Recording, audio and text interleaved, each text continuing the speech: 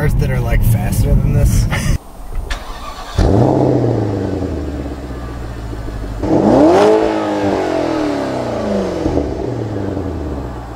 How do you pronounce Porsche?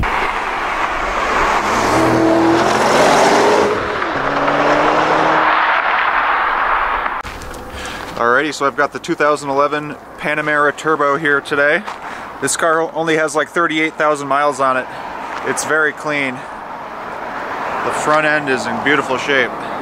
Yeah, the whole thing's really clean. Traffic's getting pretty serious, so I'm just gonna get up the canyon right away.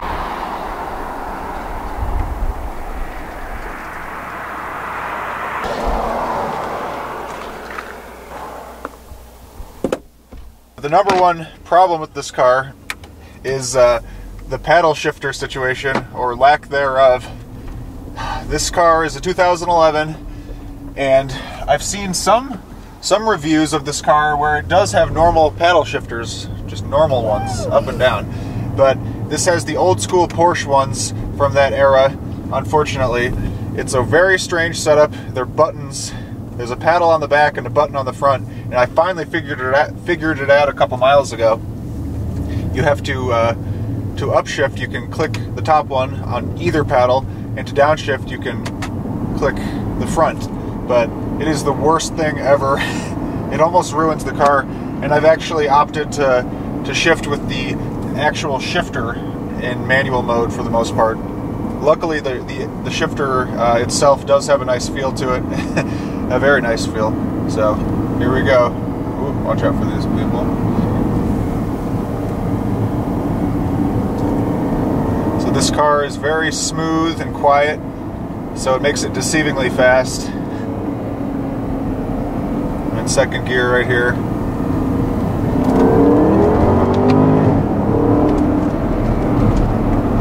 Yeah, it's so quiet, it really, it's sort of underwhelming for a 500 horsepower car, or 493, but that's okay. That's the point of the car. It's supposed to be luxurious, obviously. When you can actually select a gear, the transmission does shift nice and quickly. Pretty impressive. So, fourth gear, third, let's go down into second. It is pretty quick. Yeah, it's the PDK doesn't disappoint. So this car is all-wheel drive, but it's pretty eager to break the rear tires loose. I keep driving with it in Sport Plus.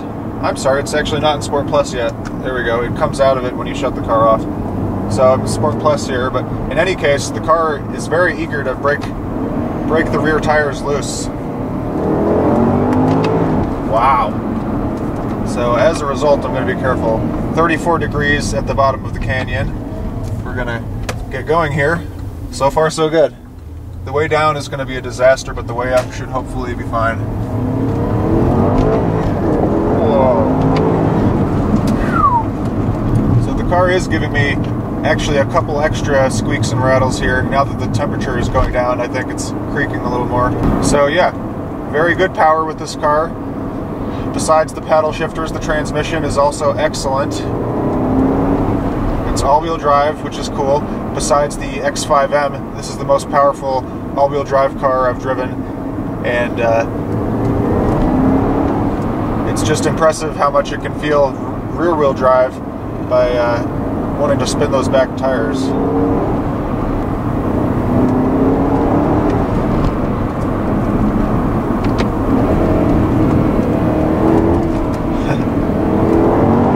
Oh yeah, got some wheel spin.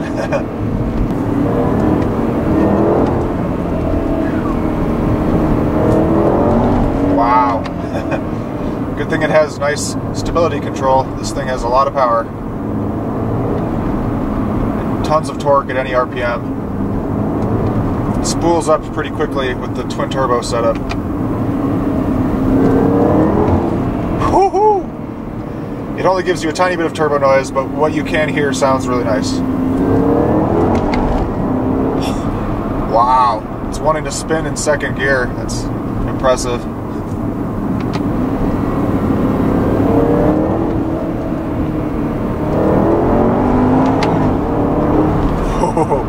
looks like the car revs to about 7,000.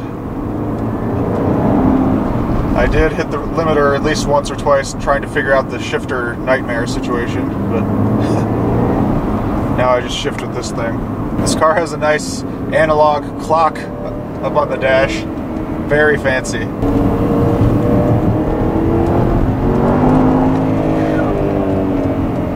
So the car definitely does handle extremely well, as you would expect. It has light steering, but not much steering feel. Wow. This thing doesn't have much traction, so I'm just going to take it easy from here on out officially. Luckily the roads are dry at the moment. This car has 516 foot-pounds of torque, and it feels great. 493 horse doesn't sound like that much nowadays, but the torque is very adequate. Just enjoying third gear right here.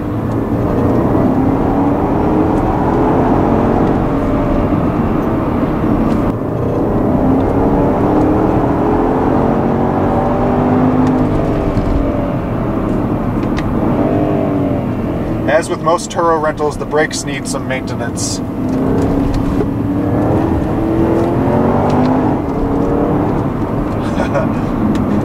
Yeah, at wide open throttle, the shifts are fast enough, yet they give you a tiny bit of a jolt and throw you back in a nice way. It's a really, really good transmission, that's for sure. But yeah, it needs new brake fluid. The brakes feel mushy. It must be the original fluid. Oh, the car actually has 32,000 miles on it, so people think it doesn't need any maintenance, but it should definitely get brake fluid ASAP.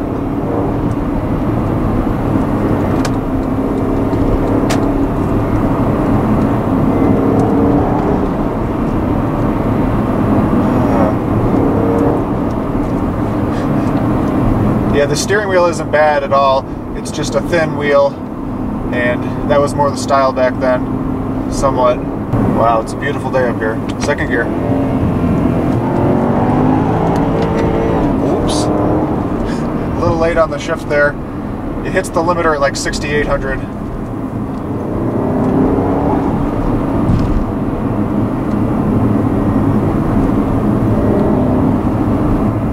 If there was a way to take a steering wheel off a newer car, or one that has the normal paddle shifters, and program it to work, I would pay thousands of dollars to do that if I had one of these cars, because it would be so worth it.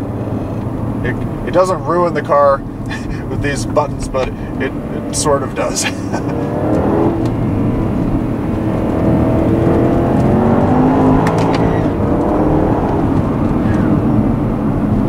Something makes a high-pitched noise with this car. Something in the drivetrain, seemingly. At really high RPMs, something makes a little shrieking noise. Not me, a torpedo! But hopefully it's alright. Wow, this is like the fastest I've ever gotten up the canyon doing one of these reviews. Going down may be a different story, but here I am at Snowbird. Let's just mess with the power for a second here. Second, first. Alright, pop the window. First gear. Whoa. Wow. Yeah, it's very fast, but very smooth and very quiet, so it's a nice experience. But if it were me, I would want to do something to open up the intake and make more turbo noise, or possibly more exhaust noise too.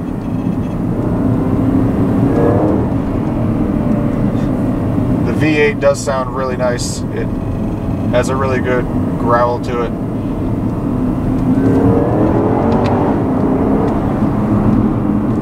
But yeah, really, really quiet.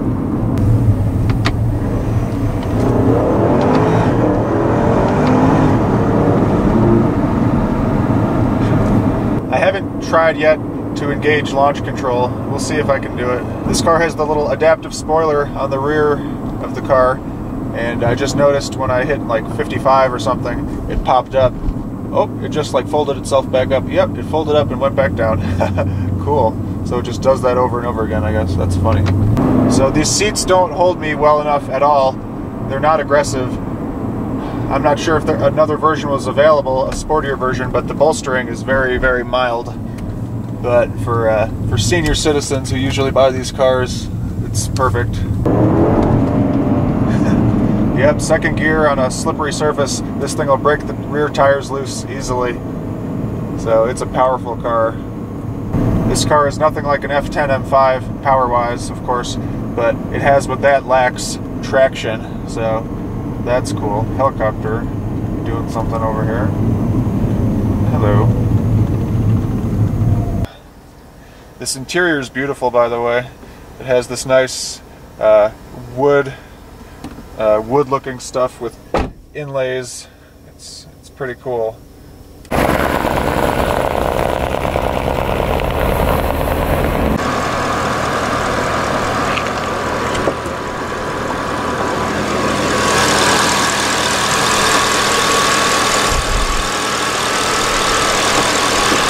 Oh, there we go. 4.8 twin turbo. I knew those hood struts weren't good. After 10 years, they have worn out. That's funny. It's got rusty brake rotors too. Let me pop that thing again. I want to peek around under there.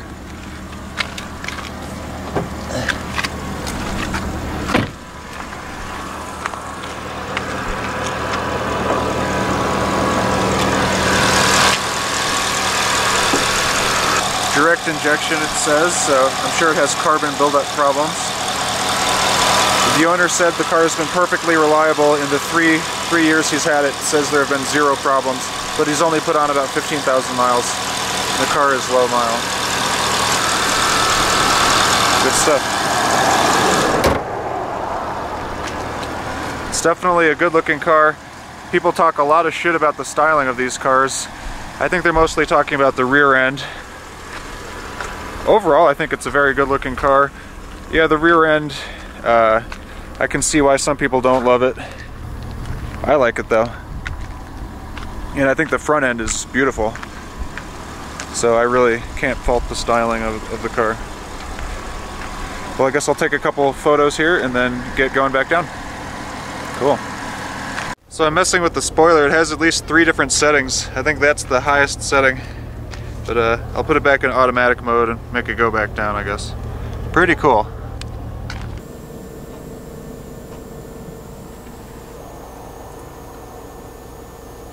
So, how do I like this car? I'm very impressed with it, but it couldn't take the place of a BMW product for me. With a normal steering wheel with normal paddle shifters, that would give it a way better chance. And if you add an exhaust and maybe a tune, and like if they have an intake or something I could buy, I'm sure the car would be a lot better with a couple things improved. Yeah, just a lot of little things like the light steering, the thin steering wheel, the seats not being aggressive at all, stuff like that. It's just kind of weird. This car has like scratched windows somehow. I'm not sure what exactly happened to it. So yeah, it definitely is a proper super sedan. I give it full respect, and I do love this car. Looking at values online, you can get a car like this for around $30,000, maybe $35,000 depending. This one has low miles. So that's definitely a hell of a deal for a car that originally cost about $150,000 or $160,000. I don't love the gauges in this car either. It has the tachometer in the center, which is nice, but it has a small readout, a small digital readout for the miles per hour below the tachometer, and it could be worse, but it's just not that easy to see, and it's pretty small, so I'm frequently struggling to see the speed. It has a speedometer which goes to 225 225 mile per hour speedometer. I'm sure this car does close to 200, but in any case, it's hard to see what's actually being read, indicated on that speedometer.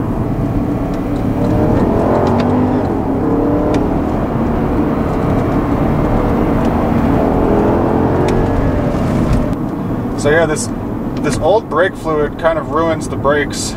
This car definitely has great brakes, but they feel terrible because of the old fluid. So yeah, the pedal is slow to return, just feels mushy. The steering wheel has a lot of wood. It's like half leather, half wood, and overall it's pretty good. Considering these cars seem to be fairly reliable, I did a little research and it doesn't look like they have a ton of problems, so that's cool.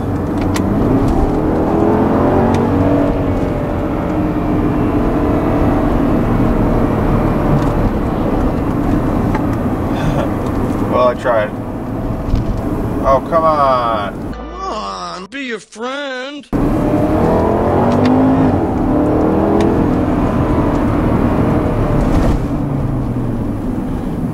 I think any newer Panamera I would have zero complaints about. It would have the proper paddle shifters and maybe some different seat options. An F10 M5 will never have this much traction, maybe with drag radials, but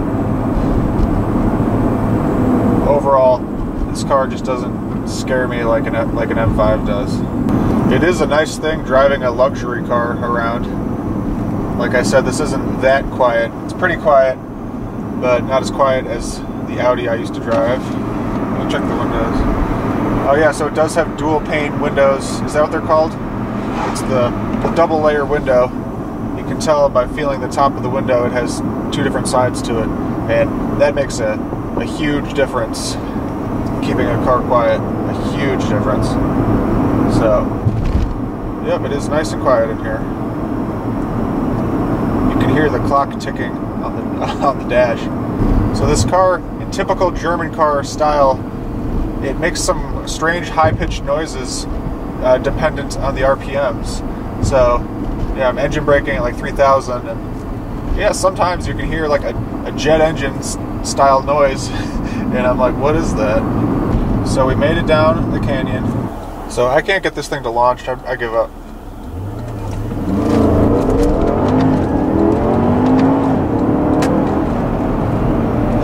But it still gets going like a monster. Wow. All the brakes on this car keep making like a metallic plinking noise, or tinking noise.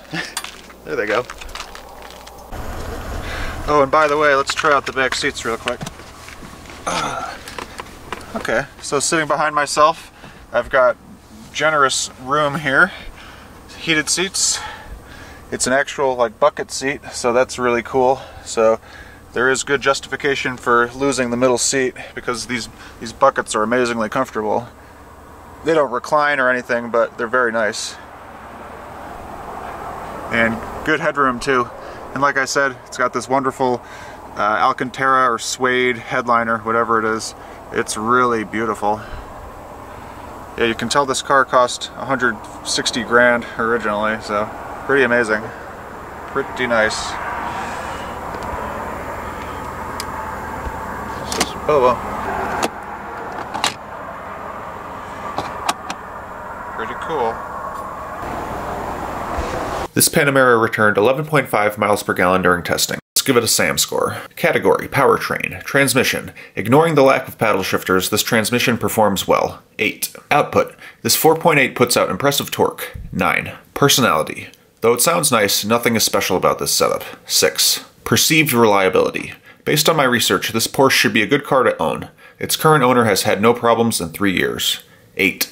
Category, chassis, capability. This all-wheel drive car is large, with a great lift mode for clearance.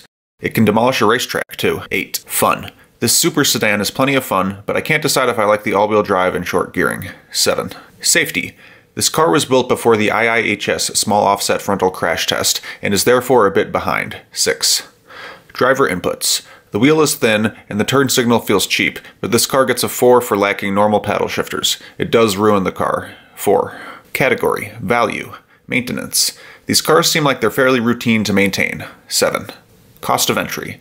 Though monstrously expensive when new, these cars depreciate nicely, like anything else. 9. Long term. Being a turbo model, this Panamera ought to be a future classic. 9. Fit and finish. This car was pretty tight, but did have a few rattling noises emerge. 8. Category, styling. Innovation.